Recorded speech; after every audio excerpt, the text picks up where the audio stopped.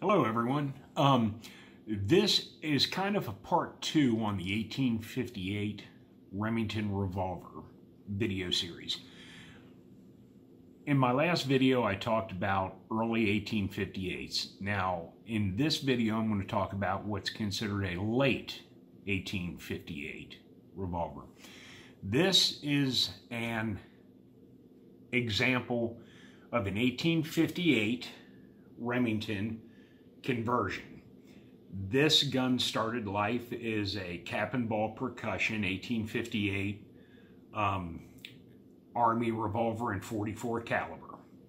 Later on, after 1868, a lot of these guns were converted to .46 rimfire. This is an example of a .46 rimfire conversion.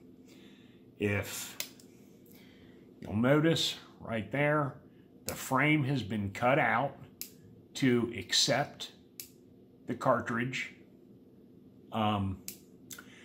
Also, the cylinder was replaced because obviously the original 1858s had a 6-shot cylinder, but because of the .46 rimfire cartridge being larger, they milled out new cylinders that only hold 5 shots. So this is a 5-shot cylinder.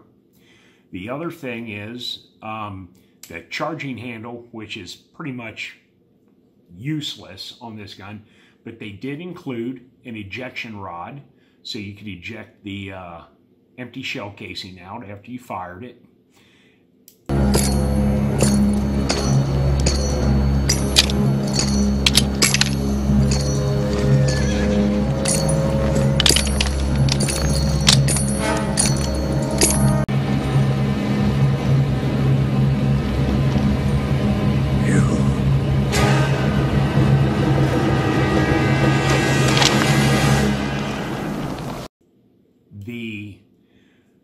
The interesting thing about this particular firearm, and again, there'll be more detailed pictures in an article on the website, is if you notice the condition, the patina of the frame in the cylinder opposed to the barrel is a lot different. The bluing on the frame, the hammer and the cylinder, is a lot more prominent. The bluing on the barrel is pretty much non-existent. It's a brown patina and it doesn't match the frame. However, the interesting point is the numbers don't match. Obviously, this barrel and the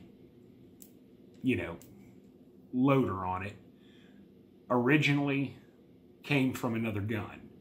But if you look at the serial numbers that are stamped on the frame under the grip, the serial numbers that are stamped on the barrel and on the side of the frame, which I don't know if you'll catch there, the serial numbers, when this gun was converted and put together, they force matched all the numbers. So this gun is in effect, for a conversion piece, all matching,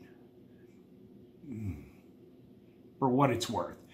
Again, prior to the conversion, this was at least 2 different guns. However, when it was converted to a cartridge gun, the factory force matched everything.